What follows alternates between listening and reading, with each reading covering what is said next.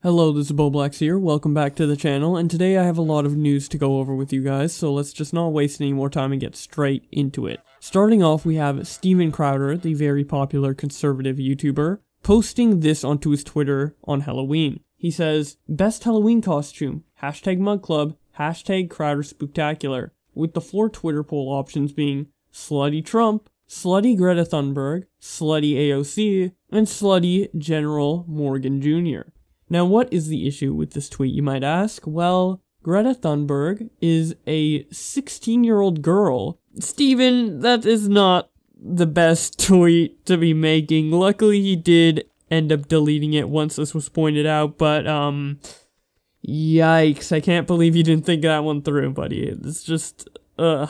It's almost as bad as when Tana Mongeau dressed up as a slutty JoJo Siwa for Halloween, who is also a young teenage girl. Just think before you tweet, man. It's honestly not that hard. And this is coming from someone who tweets about 40 times a day on average. Yes, I do have a Twitter issue. Moving on, Shroud is a very popular Twitch streamer who recently left the platform and his massive 7 million follower count over there to start streaming on Mixer. This, in combination with Ninja leaving Twitch, has left Twitch with the first downward trend in the site's history in terms of viewership. A month after Ninja left, Twitch went down in viewership by over 100 million. Now, obviously, this on its own isn't only because of Ninja and Shroud, although they are probably very big contributing factors to the loss of viewership.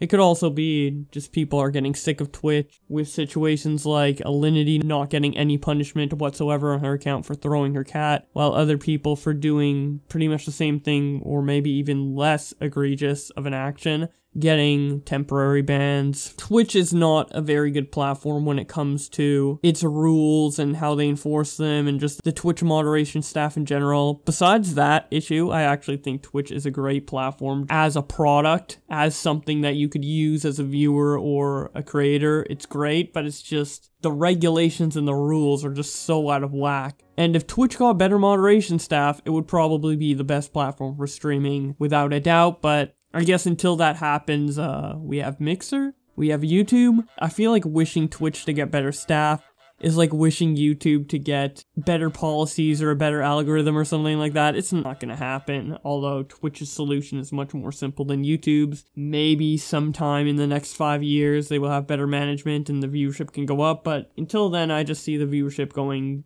down and down and down over the course of the next few months. Only time will tell though. Right now it's doing very well in terms of viewership, and I don't see that changing too quickly, although if nothing's done about their staff, I think they will lose viewers. I would love to hear what you guys think about this in particular in the comment section below. Next up, we have a bit of a throwback. Actually, more than just a bit of a throwback, because we're going all the way back to 2005 and taking a look at the first video ever uploaded to YouTube titled Me at the Zoo. So the creator of this video ended up getting hacked, and the hacker ended up changing the description of this video to say, "Sub to sub, K thanks Bay, fast and loyal. If not, I get a subs back. I will unsubs your channel." The name of the music in the background is Darude Sandstorm. Pretty stupid hack, not really worth mentioning besides the fact that it was done on the first ever video on YouTube. I just find it a little weird and kind of ironic on YouTube's end that they let the first video on YouTube get, hacked like this. But hey, nothing else is uploaded onto this channel. It hasn't been used for years, literally 14 years. So ultimately, I don't think it's that big of a deal. It's just weird. Hopefully this next one is a bit more interesting for you guys. FaZe Banks recently did $30,000 worth of property damage in a hotel room that he rented out in Las Vegas. Obviously, he had quite the party there, and it got out of control to the point where majority of the hotel room was destroyed, and the footage is pretty shocking. I'll let you take a look at it for yourself.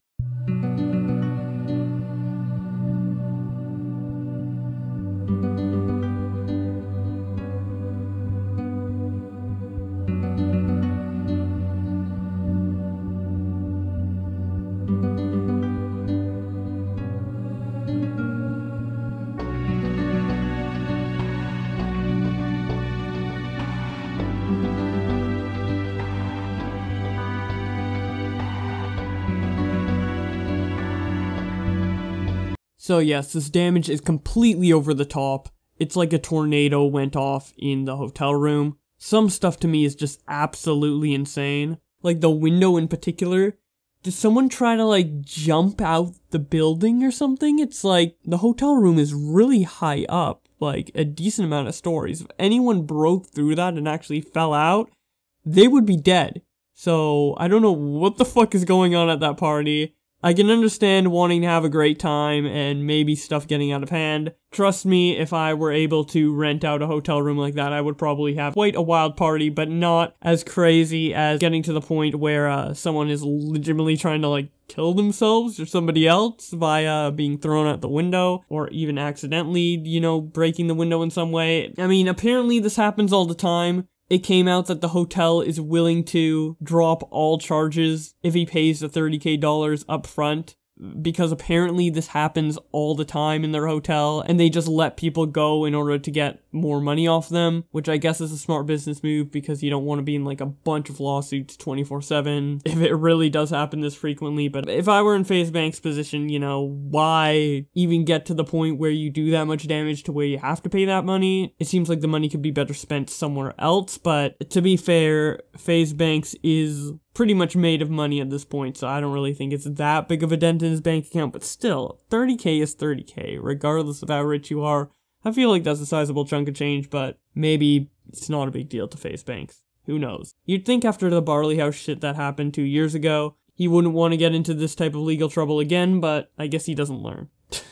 What you gonna do? Anyways, moving on to our final story. Twitter has updated their community guidelines, and there's some pretty problematic wording in these community guidelines. And I normally don't say this about community guidelines or TOS, but this one is pretty concerning. So under their rules section for child exploitation on Twitter, there's a section that says, what is not a violation of this policy? Which reads out, discussions related to child sexual exploitation as a phenomenon or attraction towards minors are permitted, provided they don't promote or glorify child sexual exploitation in any way. Artistic depictions of nude minors in a non-sexualized context or setting may be permitted in a limited number of scenarios. Example, works by internationally renowned artists that feature minors. So, what the fuck? Like, the sentence, artistic depictions of nude minors, that in itself, that little chunk of wording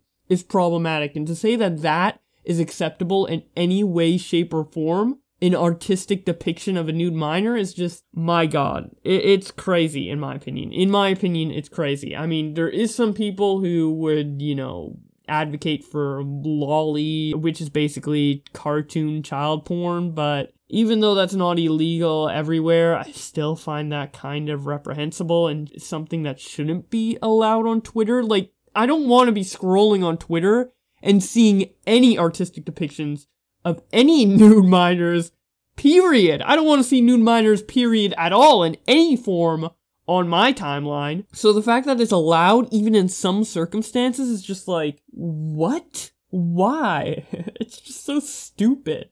I wish they were more strict on this. Like, obviously, they don't fully promote pedophilia based off that sentence and other wordings within the page, which I will leave in the description below for you to check out in full if you feel like you want to. But even the fact that it's allowed in some way, shape, or form is just so disgusting to me, and I don't want to see that on my timeline. I really just don't. And I use Twitter a lot, so hopefully I don't come across somebody who is making use of that loophole within pedophilia on Twitter. I hope not. I guess that's just the risk you have to take now by creating a Twitter account. Hopefully the people I follow are normal enough to not retweet child porn onto my timeline. So that is about it for the news. If you enjoyed, be sure to subscribe with notifications on, because I will have more videos just like this coming out in the future as new stories develop. Be sure to follow me on Twitter if you want to know what those stories will be. And thank you so much to my channel members for supporting the channel. With all that being said, thank you guys so much for watching,